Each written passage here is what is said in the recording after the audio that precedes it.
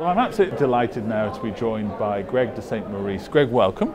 Thank you. And we're here today to talk about food culture. Tell us a little bit about your research in Japan. Well, I've done a lot of research on different things in Kyoto. So Kyoto's food culture, looking at things like place brands, the taste of place, globalization, and authenticity. Part of this research has involved participating with local chefs in Kyoto in a research group where they get together and they discuss how to improve their techniques for making local cuisine. And have they actually? I mean, there's globalization has big effects on culture, on culinary practices all around the world. But how have they reacted to globalization? Well, they very much engage with globalization.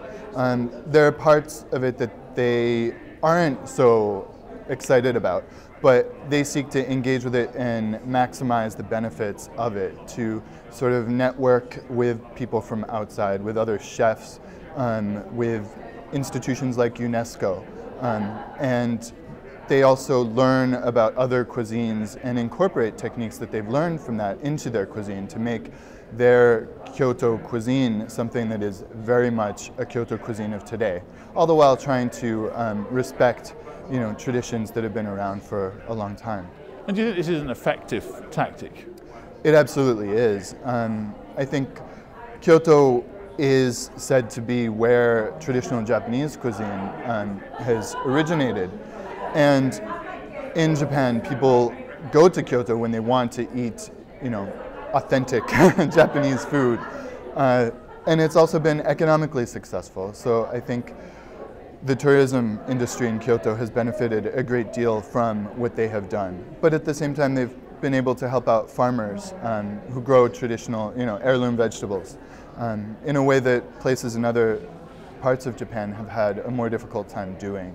And I was going to ask you, do you think this has had a wider impact on the community?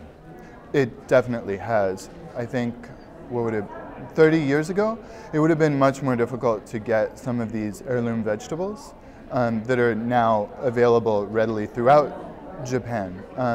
But they've been active in other areas too, for example, trying to get higher quality salts available to the public.